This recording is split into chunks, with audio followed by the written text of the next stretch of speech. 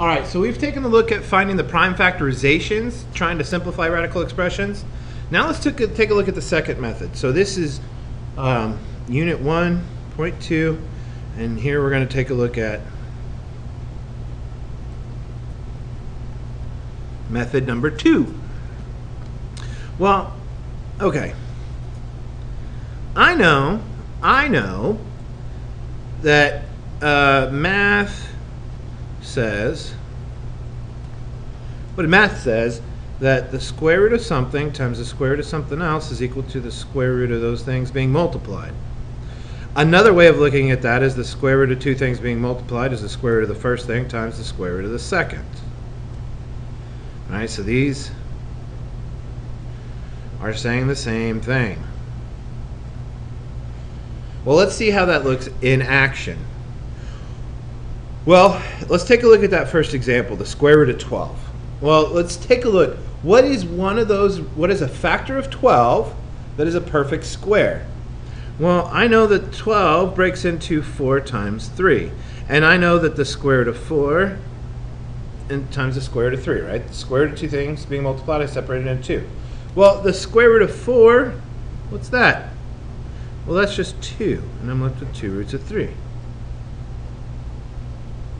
All right, so what we did on the last video, all right, we'd have to break 12 down into all these numbers and then find them and circle them and go through that whole process.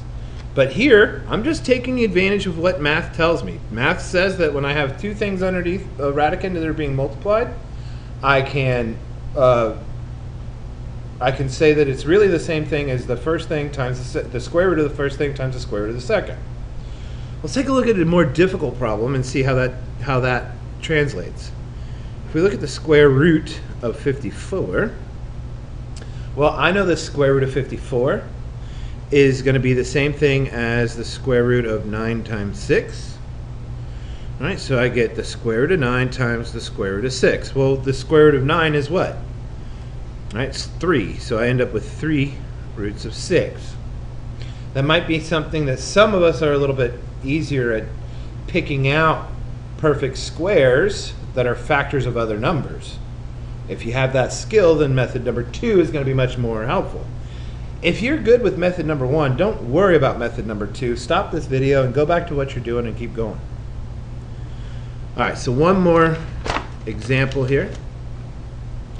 Let's take a look at another one that's really gross. The cube root of 32x to the 7th.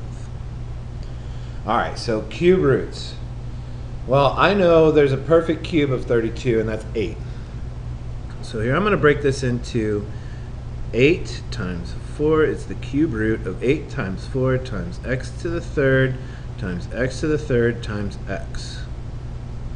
And that will allow me to break this up. I'm going to skip this intermediate step here and just hop straight to.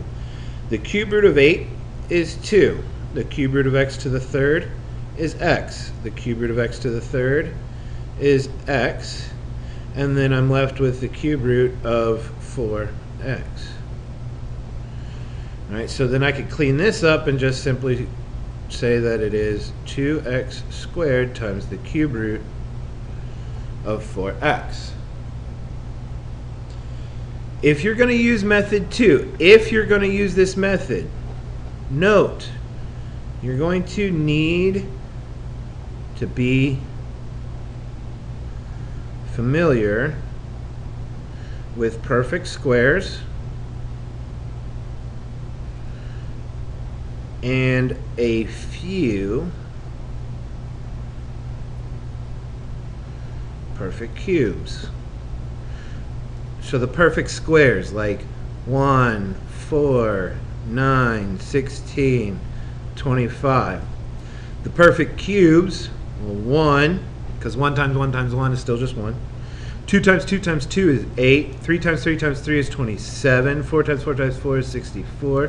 5 times 5 times 5 is 125. All right, so if you're familiar with these numbers and you know them really, really well, then method 2 might save you a lot of time.